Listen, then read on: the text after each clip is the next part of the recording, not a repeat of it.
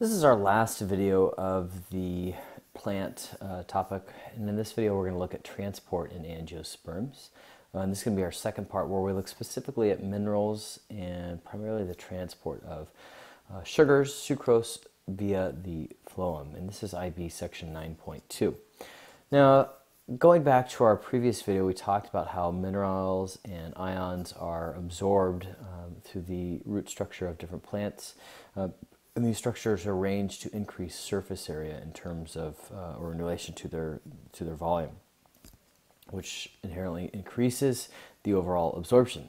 And the root structure is able to do this by producing these structures called root hairs, which protrude down into the soil and absorb the minerals and the ions, and then it gets transferred to the different cells to be transported to different parts of the cell. Well, we're going to focus on this portion and how the substances, specifically the sucrose, gets moved throughout the cell and how that process works. But before we get there, we're going to look at some adaptations of a plant group called the Xerophytes. And these are plant species with adaptations that help them to survive in a very arid environment or desert-like environment. For example, like Joshua Tree in California, very hot and arid environment that requires some very specific adaptations to help these species survive. And you're only required to know 4 different types of adaptations. There's lots of different adaptations for these different types of plant species, but we're going to just look at 4 of them specifically in this case. And the first is an adaptation of a hairy stomata. And remember that the stomata is the opening in the leaf structure that allows gas molecules to move in and out of the cells, but as a consequence of that opening, water is able to diffuse out of that. And so plants in these types of environments want to hold that water as much and as long as possible. And so in this case, with the hairy stomata, the stomata are actually located in kind of pits that are surrounded by hairs. And these pits trap moist air and thus reducing diffusion and reflecting sunlight. Secondly, we have water storage. And in this case, water storage tissues are present in the leaf structure.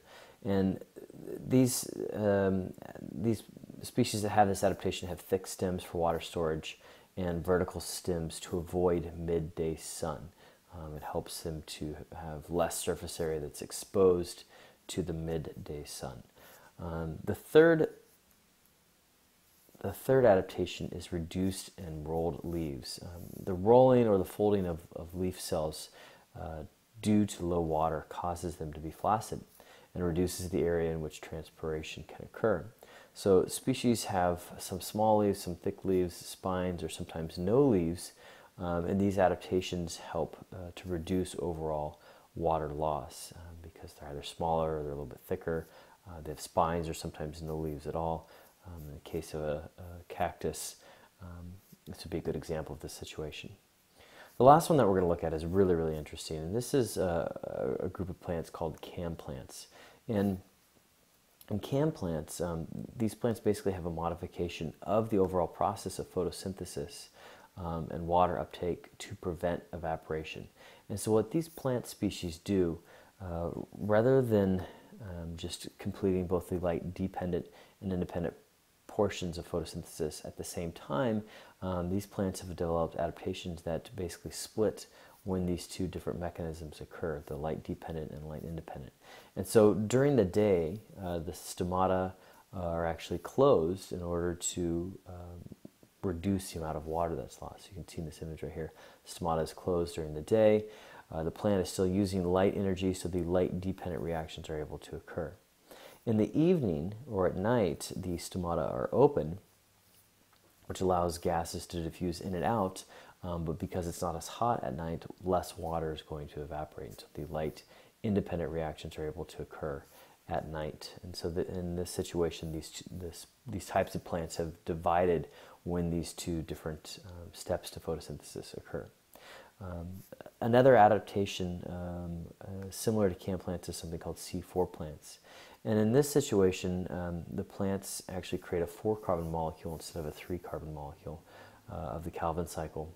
And essentially what these plants do is they separate the steps of the light-dependent reactions and the light-independent reactions. And so in this case, the light-dependent reactions are in the mesophyll cells, which lack rubisco.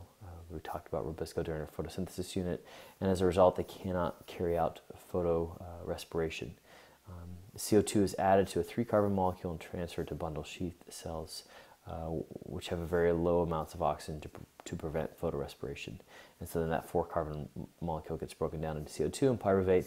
It's kind of going above and beyond what you need to know, but basically these C4 plants, what they have developed is the 2 different steps. The light-dependent reactions occur in mesophyll cells specifically, and the light-independent cells or light-independent reactions occur in the bundle sheath cells. And so there's some different locations for these different steps of photosynthesis.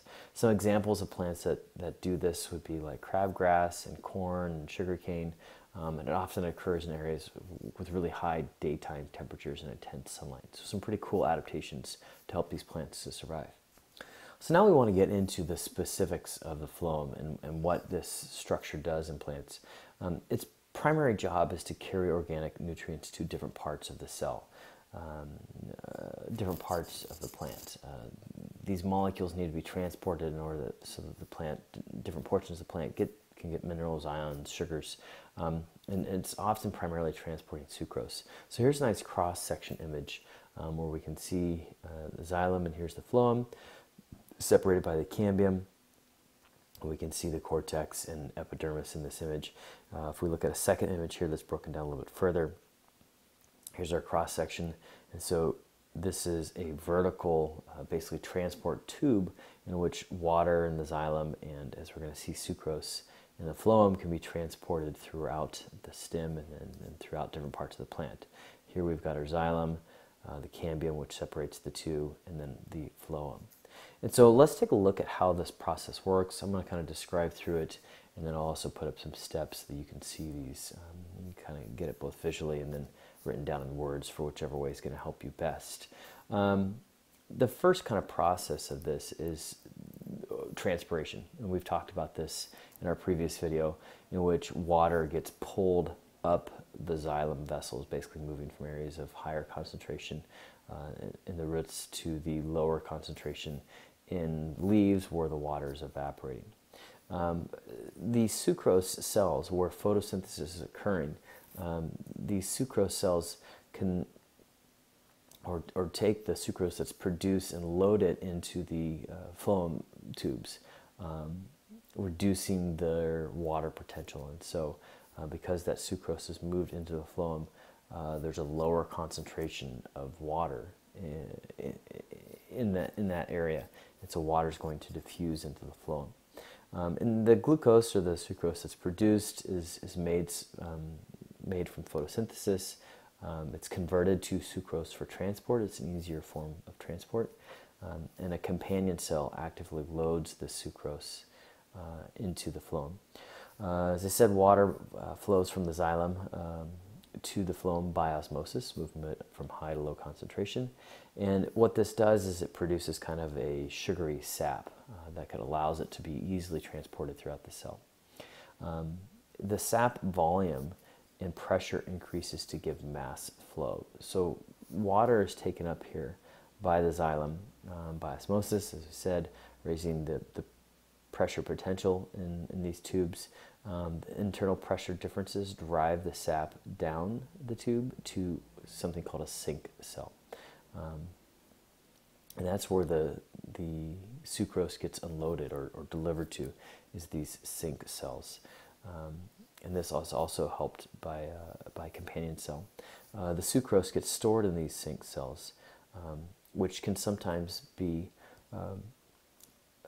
roots or fruits or developing seeds. And then that water that was in this sap, the sucrose is removed and the water is released back into the xylem to be reused and removed. And so basically the water is getting recycled, and so it kind of forms a cycled chain. So the leaves are producing the glucose, which gets turned into sucrose, and gets moved down to these sink cells for storage. So let's take a closer look at what this looks like, and look more specifically at this idea of mass flow. Here is our basically tubes or sieve tubes where these molecules that are being transported through translocation are being moved.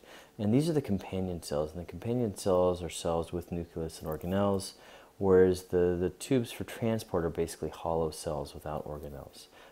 To allow the molecules to move through them. And so this idea of mass flow is basically that the molecules in the sap is going to move from areas of high concentration to low concentration. So if this is the source cell where the sucrose is being produced, it's going to mix with water, and this would be an area of very high concentration. In the sink cell, an area of low concentration. And so the idea is that the molecules get transported through the phloem, to these sink cells by movement from high concentration to low concentration. And so to kind of sum all of this up, translocation is the movement of organic molecules, sugars, amino acids, from a source cell through the phloem to the sink or storage cells. And this whole process requires energy. That energy is provided by metabolism, by breaking down the sugars and converting them to ATP. So this process does require energy. It's not energy free. And fortunately for plants, they're able to produce their own energy. So I'll give you a list here of the kind of different steps written out in words. The first step, companion cells load sucrose into the phloem. Water flows the high solute into the phloem by osmosis. This is passive transport because sucrose causes a concentration gradient. The positive pressure potential develops, moves mass of phloem sap upward, called mass flow. The phloem sap, which is the water and the sugar, crosses the sieve plate, which basically separates the different tube cells. The phloem sap is moved to a sink or a deposit cell made possible by lack of organelles in the phloem. Companion cells unload the organic molecules into the sink cell, which uses ATP. Organic molecules are stored as starch at sink. The sink cells, roots growing fruits and seeds. And so here would be some different examples of these fruits and potential seeds.